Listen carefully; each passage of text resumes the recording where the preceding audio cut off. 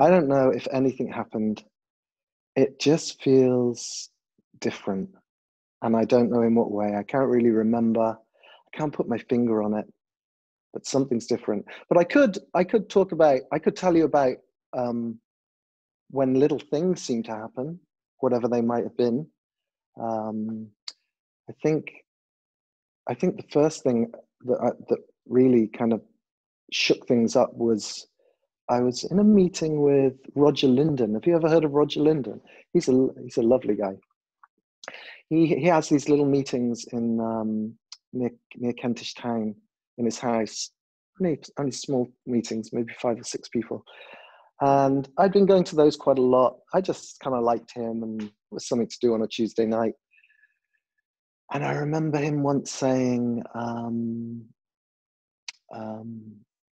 what you take to be you is it. And that really stuck with me. I didn't know what it was. I didn't know why. It kind of sort of what you take to be. There was something sort of there. And then one day I was there and he was talking about space and the space in the room and the looking. And I'd been listening to Tim a little bit, I think, or talking to Tim about that. And suddenly there was this recognition of the emptiness. There was this tingle that went up my spine. And it was this sort of like, oh, that, but that's always been there. And it was this sort of like joy at this recognition of it's just this empty kind of emptiness. And I think ever since then, it sort of, for a few days, I just had this energy that felt different. And then it sort of really sort of disappeared.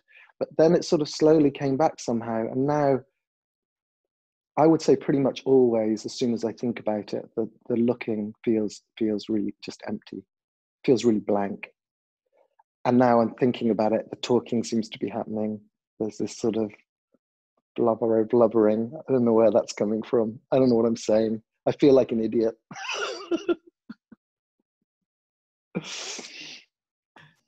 I don't know. I like talking about the normalness of this, the ordinariness of whatever is happening. I used to think it was so mystical and so unattainable, and of course no one attains it, but you know what I'm talking about. It's so extraordinarily ordinary.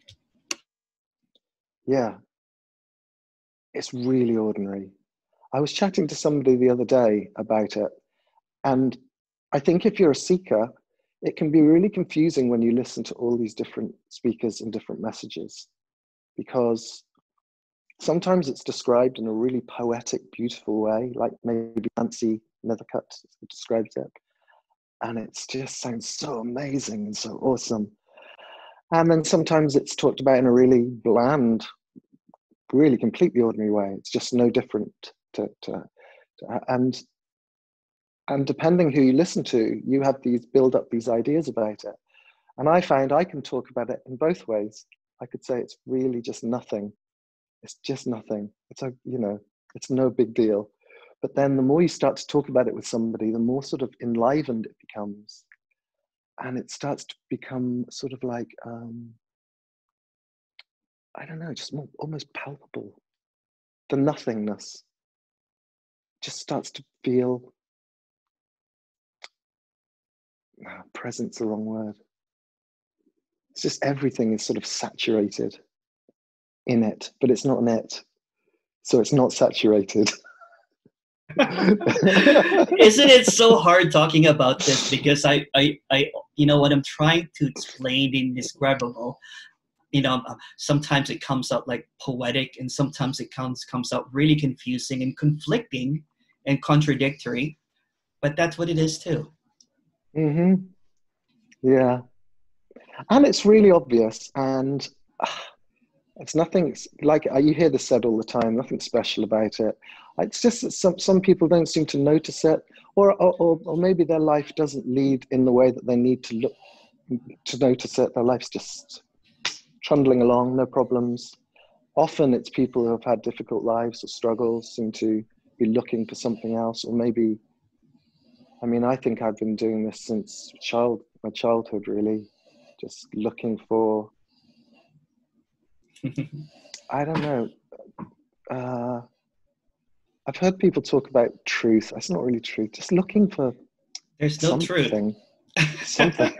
Yeah. There's no truth. No. There's no truth. There's nothing to find. No. Nothing to find. Or looking for an authority. There's no authority to this. No. No. I was listening to, this isn't sort of relevant really, but I was listening to a story that Sam Harris was telling the other day. I was listening to a podcast of his, and he was talking about, if I can recall this, it was about a story about a bus full of tourists, and they're traveling somewhere, and they stop off at a service station, and this Asian woman gets off amongst the crowd. She goes to the restroom, she gets changed, and the bus comes back, and they all get back on the bus, and someone reports a woman missing. This Asian woman's missing, and everybody starts looking around for her, and there's a bit of a panic. They can't drive away until they find this woman. They go off searching for her, and they ring the police, and it's getting to like 2 o'clock in the morning, and there's going to be a police helicopter out to search for her. And then the Asian woman who got changed realizes that they're all looking for her, and so she tells the driver, it's me that everybody's looking for, and the search is sort of called off. But it's not like the woman that was being looked for was found. It's just the search itself just dissolved, just dissipated. So there was no sort of solution or sort of end to it. And somehow that struck me a little bit like seeking. Yeah. Sort of looking for something, and then there's this recognition that you're just not going to find anything, and then the search just dissolves. Yeah, that's it. Yeah, the search. There is this search that never really existed. Mm-hmm. That is just what's happening, and then it's just this kind of like, who uses this word longing? The longing for something that cannot be attained, but who's longing it? And then when that longer, see, I'm really bad at this. is not apparently there. What is longing then? Yeah, what is longing? I don't know. That longing. What is that? When there was something happened with my little boy recently. I can't remember what it was, but it sort of brought this really emotional response from me. He wasn't there when this happened, but I remember crying. I just remember crying about it. There was this sort of sadness and this joy and this thought of me being a child as well, and him, and we sort of merged together in this sort of, the longing was sort of sad, but also joyous. It's just a strange thing. Maybe is that our humanness? What is that? I don't know what it is. Don't ask me. It's beautiful. It's beautiful. Whatever. Yeah. What I find lately is the past little while is tears come easily now. So I was raised as the firstborn son of 5 kids, and with 4 boys. So I had to be tough, and my mom would take me to the dentist, my uncle who's a dentist, and then he would be pulling my teeth without anesthesia. I'm just joking, but I'm not supposed to shed a tear, so I'm not supposed to show any fear. Right. Or I'd be eating the worst vegetable ever. There's this vegetable called bitter melon. It's really bitter. Mm-hmm. I'm supposed to eat it and pretend that I love it, so that the rest of my siblings would eat it. So they would use me as an example to, So I had to kind of like, this character had to pretend that everything is okay when it's not. When it's bitter, and I have to pretend that I love it. Mm. So it was hard for me to cry, I would cry at certain things, or hide my crying. I would not cry in public, but there's no more filter apparently. So it just, the waterworks just kind of like happen. I'm like, oh, what's going on? It's just tears happening. It's just, you know, just this swelling of emotions or whatever you might want to call it just comes out without any kind of restriction. Does that make any sense? Absolutely. Or I laugh louder now. I laugh really, really loud. I would watch it, some TikTok videos, and I'll be like laughing so hard, and as if I've gone mad. You know? That's beautiful. Yeah, I feel the same way. I noticed that after, that's weird to say after, because it's not like there was a point. There wasn't a point where anything. There's no after. There's no before. It's just. But there was a lot of crying. It was almost like I was crying. It was almost like I was wringing out a flannel. Do you have flannels in America? You know, that you wash yourself with. Yeah. I don't use a flannel actually to wash myself with, but it was like it was being wrung out, and there were tears. I don't even really know what I was crying about. There were just tears that were coming out. Yeah. I would be walking down the street, you know, and I'm like, I'm seeing fall for the first time, and I would cry, and I'm like, this is fall. And I've never seen golden colors like that, or different colors of the trees like that. Of course, you know, the character has, but I don't know. I can't explain it. It's just the newness and the freshness of seeing things for the first time, and not really the first time.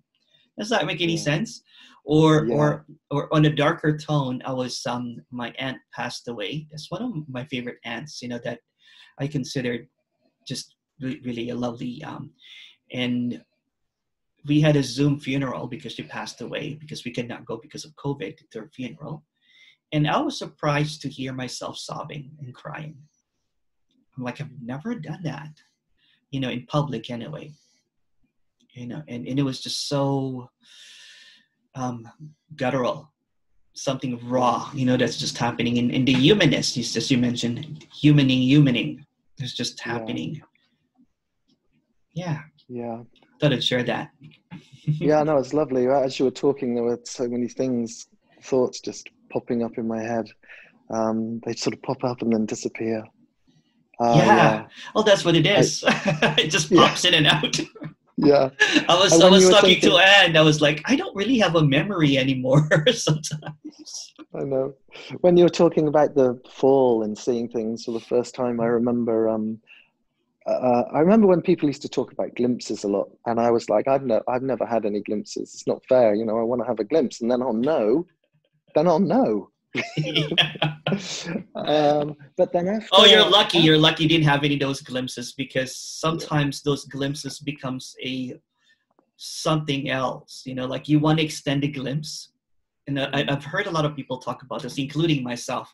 I had a glimpse and I'm like, I'm going to open up a meditation center or something, you know what I'm saying?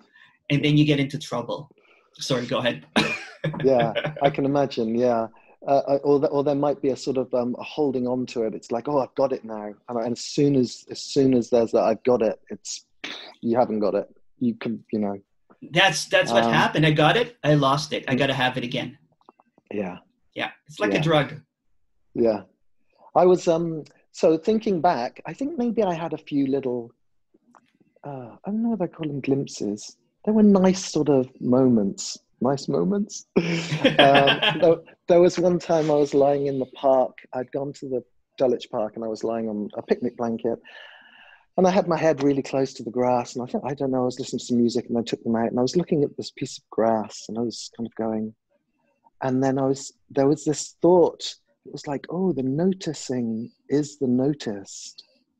It's like the noticing itself isn't. And then there was this sort of like amazing feeling, and sort of my peripheral, everything in the peripheral vision sort of became the whole. It was all the grass and the noticing. Only lasts for a moment, but it was really lovely. Yeah. One time I lost my glasses. No, broke my glasses, so I had to put on contacts.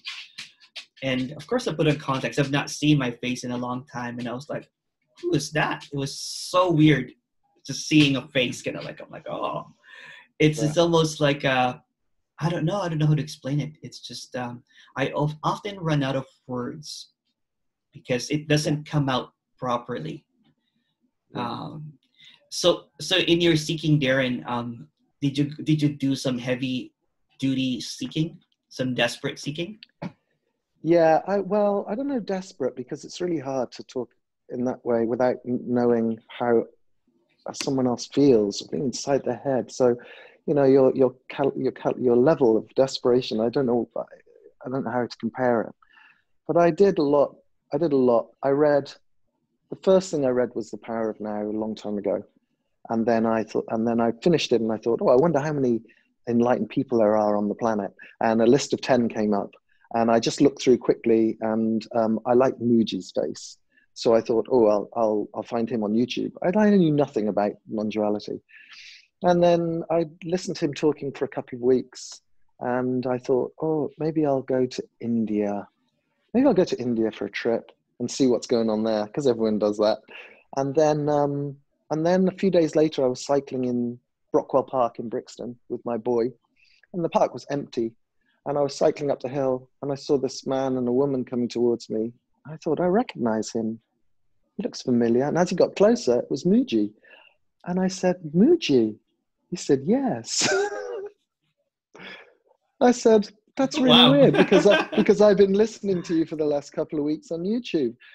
He said, I said, well, it's nice to meet you. And, we just had a little chat, and I got back on my bike, and I was about to cycle off, and I was cycling a bit, and I thought, oh, it'd be nice to get a selfie with him.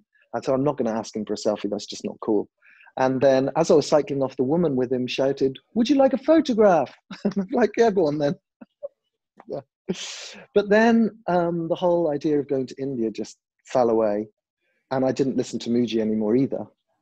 Literally almost the next day. And then I came across Tony. That was it then, really.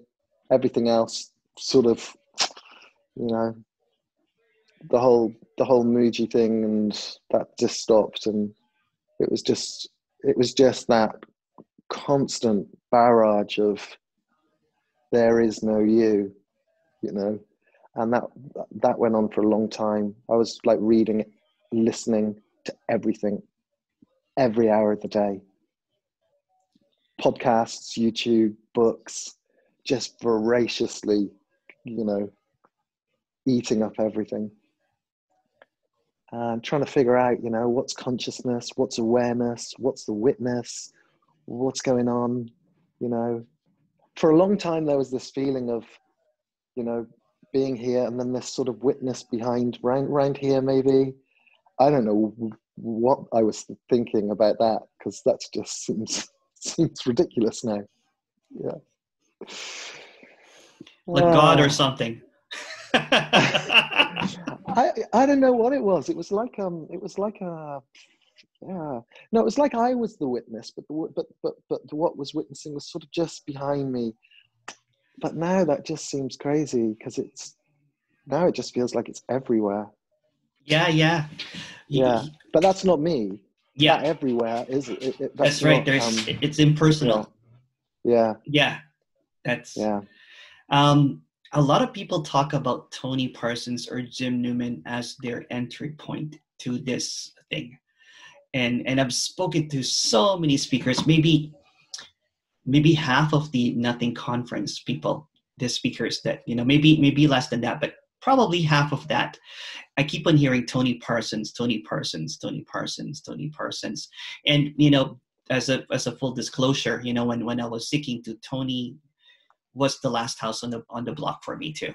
It was one of those I'm like, oh, because I've gone through all of the, I've gone through everything that you can think of. I used to sleep and listen to Nisargadatta Maharaj's pointers from YouTube, and I just put it on. And then I would maybe this pointer would point at the unconscious me. So when I wake up, I would be awake, really awake. And I switched to Tony and Jim, and I would listen to Jim Newman's, and and I will get frustrated if I miss a word, and I would rewind it. Maybe I missed a word. Yeah. That would just be that recognition. The recognition.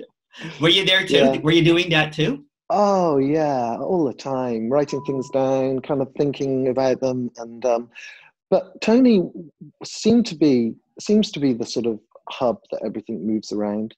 Yeah. But maybe that's because his message was the most um, not radical, but the most the rawest. He didn't veer from it, um, but it became quite quickly that it was just, it felt like it was one voice. So whether it was Tony, Jim Newman, Kenneth Madden, Lisa Cairns, Paul Hederman, you know, all of them, to me it felt like one voice saying all of these different things. But Tony seemed to be initially the spark that set it off. And he's lovely. He's such a lovely man. Yeah. He is. He is. It's really fun talking to him. Mm. He calls me fella. Yeah, nice. It always bugs me about my hat. Yeah. I just wanted to go back as well, because you mentioned something about looking in the mirror a while back. Yeah. Earlier. And I remember getting up one morning and I was cleaning my teeth and I was kind of like, well, and I walked up to the mirror and I was looking at the mirror, and then there was this body doing its teeth, looking back, but it was like it was looking back at nothing. And then, it's just such a strange, not a strange experience, actually. Not strange, not weird, not sort of, not trippy, a little bit trippy, but surreal, I mean, but not really. It just felt like, oh, it's always been like that. Just never noticed. Yeah. Yeah. Yeah. Yeah, or sometimes I was like lying down in bed and I had these headphones on. These headphones are like noise canceling headphones. So it's just breathing happening, heart beating. It's so weird, but so normal. Does that make any sense? It's just, but no one breathing. It's so weird. Yeah. I don't even know how to explain it.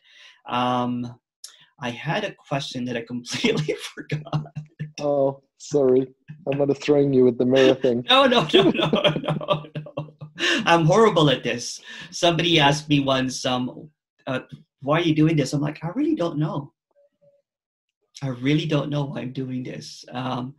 You know, if I stepped down from being a spiritual teacher before, and had no motivation to be popular or anything like that. Nothing at all.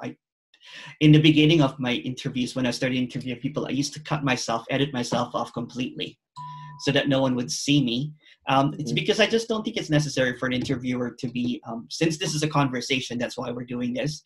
But later on, people, you know, ask me, it's the same thing, Emerson, if you edit yourself out or if you put yourself in. And then one of the person I'm interviewing said, I prefer the full version so that you see the flow of conversation. So it just doesn't feel like edited. But it's just the same anyway. I love to see you. I love to see you in the interviews. I really like what you've been doing recently. I love your personality. I just think it seems to be working really well, whatever that means, whatever working really well means.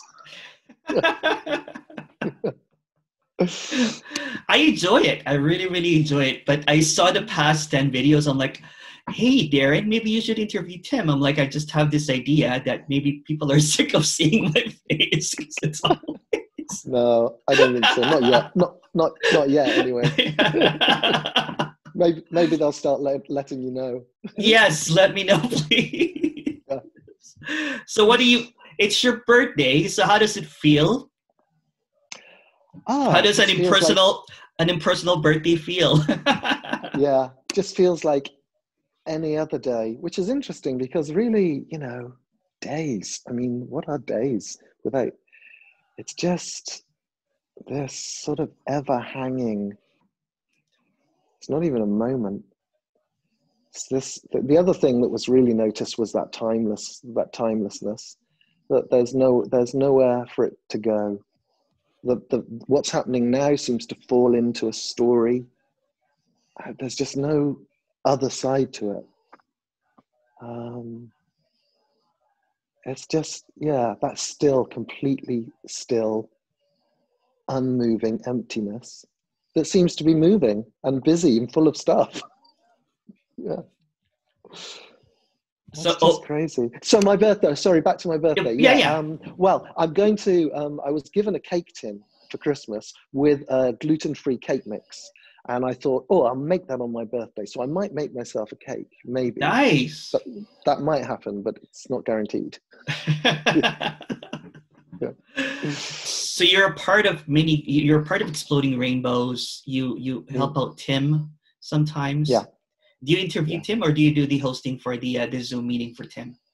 I just did the technical side of it. I was at Tim's when he was getting his book together, and he was struggling a little bit with the online aspect of it. And Julie was helping him out. Oh, Julie's great. Yeah, she's lovely. And I became the sort of intermediate. And then I realized that it was, I could help Tim out with the Zooms. He had a few technical problems at the beginning. So I just do that. I just let people in and kick them out if they're not welcome. I don't mean, just regular people that turn up, but sometimes we get some gate crashes, like you do on Zoom. Yeah. So I just chase them around. It's like whack-a-mole. You just find them and eject them. But I loved him. I loved him too.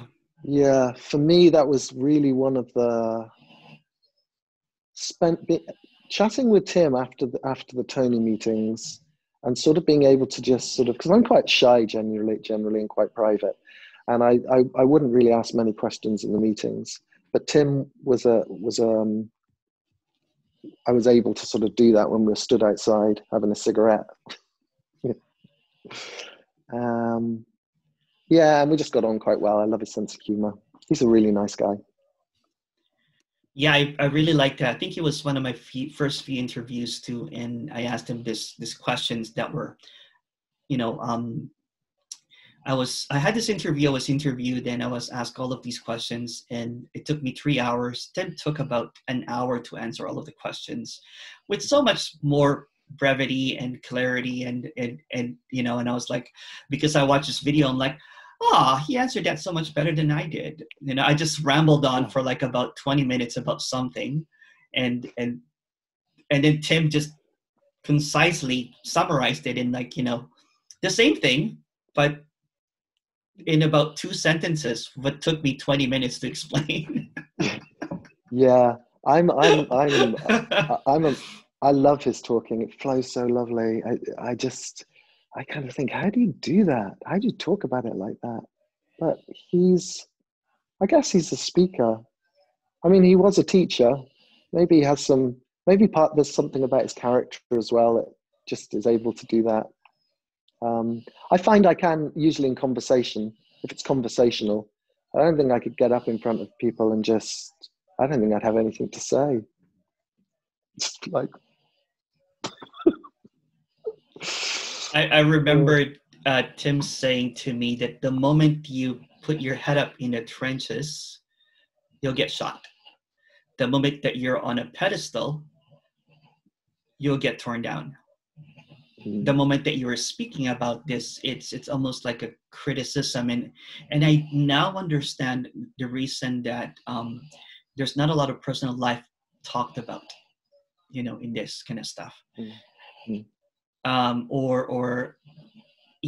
Because I'm getting my first because I started showing up in these interviews. I'm getting my first messages. So Emerson, if you're not really there, you should kill yourself. That kind of thing. And I'm like, oh wow, it's really nasty out there. Yeah. It's really nasty, you know what I'm saying? But it's okay. Yeah. It's just what's happening too. You should kill yourself, or maybe I'll come and kill you. It's like, God. yeah. Someone actually said that to me, or just calling this bullshit right away. And I'm like, oh wow, it's really fascinating. That's what I thought too in the beginning. This is all bullshit. All of this no concession non-duality or radical non-duality. Yeah. And I was out to get it, actually. Because I believe in the spirituality. I believe in the, the me character, believing in this meditation for a long, long time to attain something. But that fell flat. So I was going to you know what, let's try this, no concession nonduality. I didn't even know what it was. It just popped up somewhere. I think I was reading Richard Sylvester's book called I Hope You Die Soon. Brilliant book. Have you read it? Yeah, I have. Yeah, it's great. And I like then Richard. and then I said, Tony Parsons, saw the name Tony Parsons, and I researched it a bit. I'm like, so Tony Parsons has Andreas, Jim Newman, Lisa Lennon, Naho Wada, so many speakers that came from him. Like, this is a results-driven speaker. Because if you look at the other, apparent, speakers about this, you don't really have anyone. Only one person holds on to that title, the authority, for example. I don't want to say names. I want to be respectful of teachers, and that's completely, if you have, for example, like say Ramana, or, they only have a few and they don't really have, but I want a live person that's speaking about this and not a dead person. Does that make any sense? So I was a desperate seeker. So I wanted to get the best results from being the best results from the speaker. And I was looking at like, well, the proof is, if Jim and Andreas and all of these various speakers speaking about it, Tony must be it. Yeah, I think, yeah, sometimes. And that's contradictory because I'm trying to say now that there's an authority. There's no authority. No. Sometimes the language that is used as well in those the older books, they're just antiquated. And I just think this isn't a special, secret, old, ancient message. It's just what's happening for everyone. And it's just, I think the way it's pointed out, I'd rather hear it pointed out in a way that's sort of relevant to who I am and my contemporary life, and a lot of that older stuff, or even sometimes Eastern stuff is a little bit confusing, I think, and misunderstood. And what you were saying earlier as well about people saying about, sorry, I'm jumping around, but people saying if there's no me, then why don't you kill yourself? That's often really misunderstood as well. If there's no me, the idea that a me would mean, if there's no me, it would mean that something would change. The me aspect of it is really misunderstood because it's such a subtle thing. It's just the claiming. It's just that little that changes. It's not even that.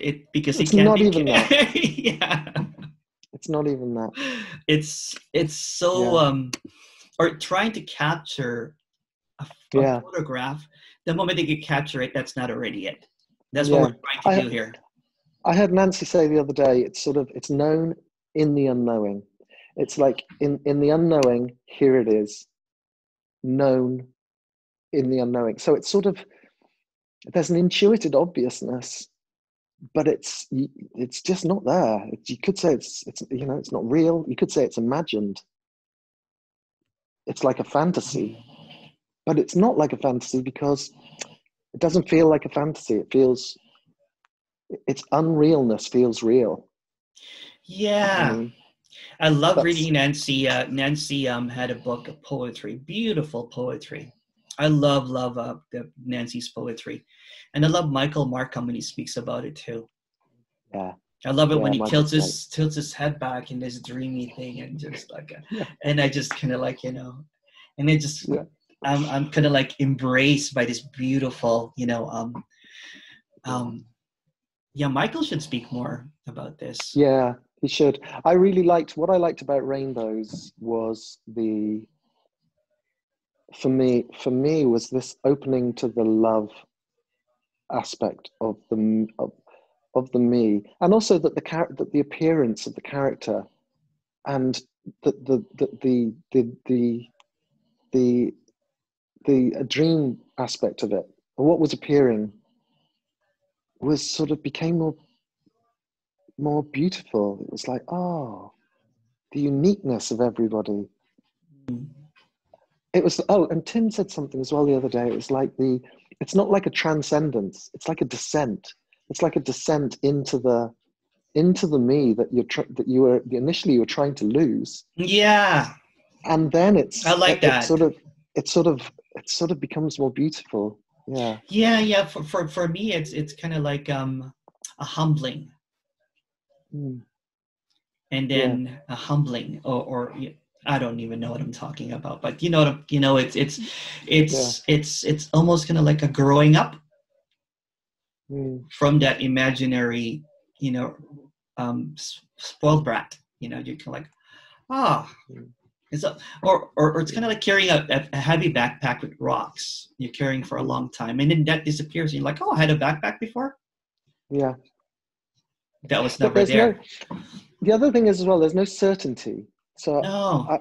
I don't have any certainty about it, even to the point of if I hear a speaker say something that I don't understand, there's still doubt can appear of, oh, maybe there's something else that I need to recognize.